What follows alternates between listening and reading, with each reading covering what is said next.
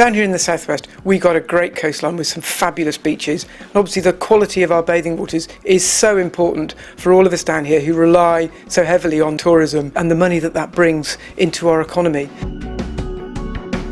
The revised Bathing Water Directive that comes in 2015 sets tough new standards. It really raises the bar for bathing water quality. The great news is that the vast majority of our beaches in the southwest are going to pass these new standards with flying colours.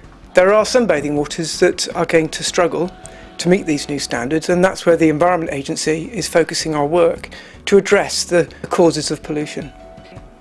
Bathing water quality can be affected by a range of issues. Pollution from farmland, pollution from urban areas, sewage, but also dogs and birds close to the beach. And we need to tackle all these sources of pollution if we're going to meet the tough new standards of this new directive. Well, we like to remove from our sewer fats, oils, greases, and then other products such as nappies, cotton buds, sanitary towels. We do promote the Bag It and Bin It campaign. Our FOG campaign, which is fats, oils and greases. So there's lots of information out there to help customers understand what a sewer is designed for and what a sewer is not designed for.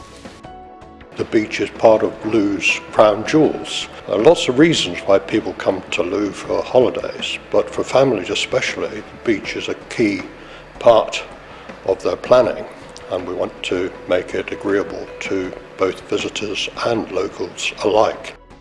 Anything which goes into the two rivers that flow into Looe, that's the East Looe River and the West Looe River, will end up affecting the bathing water quality, will end up in the harbour and in the sea. So it's not just the bathing water quality it affects, it's the marine environment and everything that lives in it. The Environment Agency is organising a range of local events at the communities where we want to improve our bathing waters, and what we're asking people to do is, if they can, to come along, find out what the problems are, how they can help. If they can't make it, they can look at our website and other places to find out what they can do. Small steps we can all take to make improvements and help meet the challenge of the revised directive.